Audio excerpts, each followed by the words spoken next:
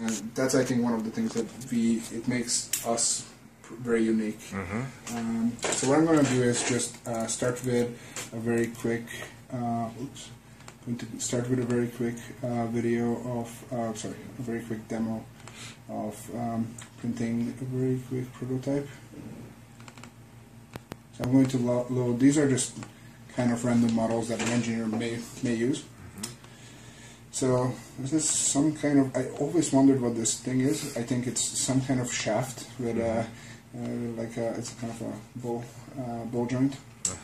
So when you're an engineer and you come here, you just want to print your part. You don't care about support structures, orientation, or anything like that. So what we aimed to do with our software is to make it as simple as possible. So it basically takes 3 clicks. First, we are going to orient the part. An algorithm decides, just knowing the print process, how the part should be oriented the best. Then we're going to use a support structure generation algorithm that, again, we kind of wrote from scratch. And it makes sure that the parts are oriented well and they're supported. This is really important for our process because, as I said, it's an inverted print, so we need support structures, but it's really important that we minimize the number of points that we actually touch our part, because it's really important that it removes a lot of hassle at the end. Last point is creating the right layout, which Preform decided is this, and now I'm ready to print. So I'm going to send it to the machine. Here you can see that it estimates that it's going to take about 2.5 or 2 hours and 40 minutes. It tells me how much volume it's going to use. So you can see that even though we're printing quite a lot, it's only 55 milliliters. That's a shot. There's a shot of whiskey worth of material in there.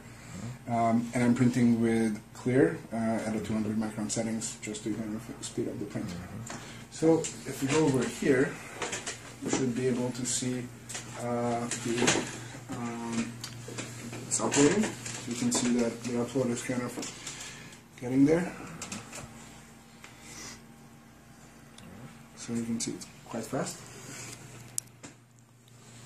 And you can see a quick preview of the print. That is how it's going to look like.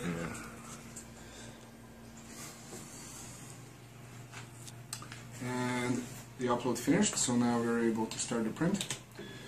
So what's going to happen is there are quite a lot of moving pieces here, so we make sure that we can move all of them. So you can see the wiper moving very quickly. We have a system that recognizes tanks and cartridges. Just for the demo I disabled it, so you can kind of see that we make sure that you have both of them inserted. So what happens now is the printer will start filling the resin tank. Once it senses that there is enough resin, the machine will automatically start. So at this point, actually, you can move away and it will start automatically. So it will start the fill process. If it thinks that there is not enough, there should be kind of almost enough. It may fill a little bit, but actually it decided that it doesn't need to. The tank waits until it's heated up, but if you're in a hurry, you can just automatically start it right now. So I'm just going to start it because you don't have all day. It doesn't take that long to heat it up, but it's like 5-10 minutes. It will automatically start, so you don't have to babysit it. So what will happen here, it will do an initial swipe. So it makes sure that there is nothing left on the resin tank. And after that, the print should start. And in 2 hours and 39 minutes, you'll have your parts. So here it waits a couple seconds until the resin settles, and you will see a green light appear. That's going to be the laser engaged and starting to raster. So you can kind of see it there already.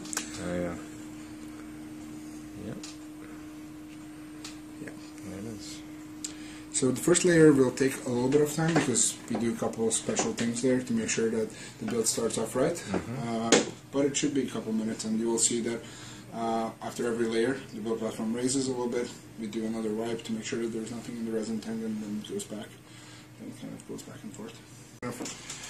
Getting there. So you can see it's quite fast. And you can see a quick preview of the print. That is how it's going to look like. Yeah.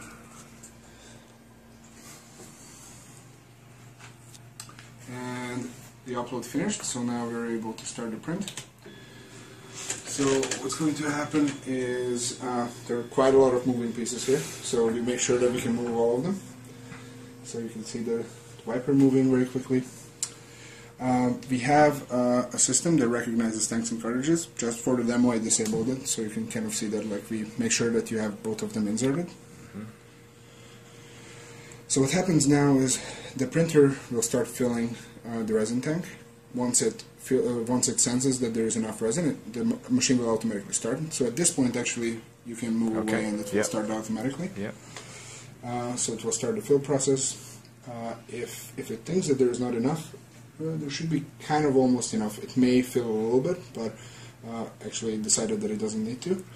The tank waits until it's heated up, but if you're in a hurry, you can just automatically start it right now. So I'm just going to start it because you don't have all day. And it doesn't take that long to heat it up, but it's like 5-10 minutes. It will automatically start, so you don't have to babysit it. So what will happen here, it will do an initial swipe. It is creating the right layout, which Preform decided is this. And now I'm ready to print.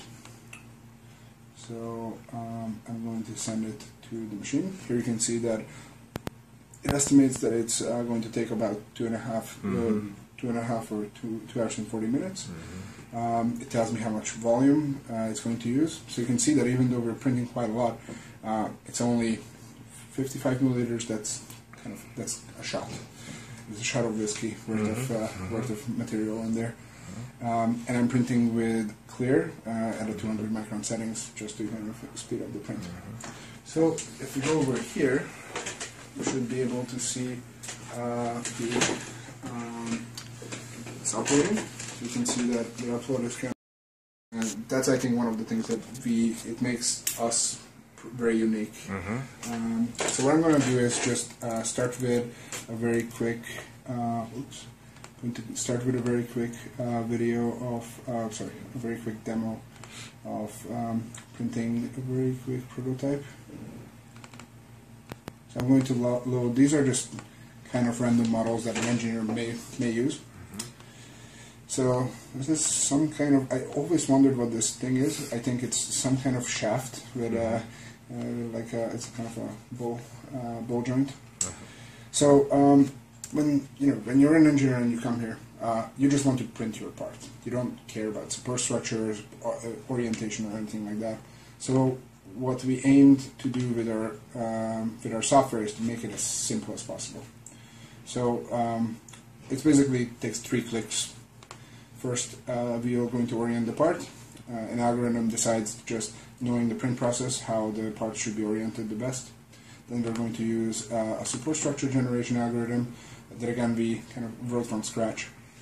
And it makes sure that the parts are oriented well and they're supported.